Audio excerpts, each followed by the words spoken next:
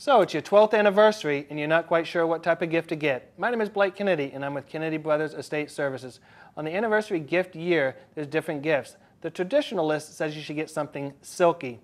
The modern list says you should get pearls. I'm going to go with pearls.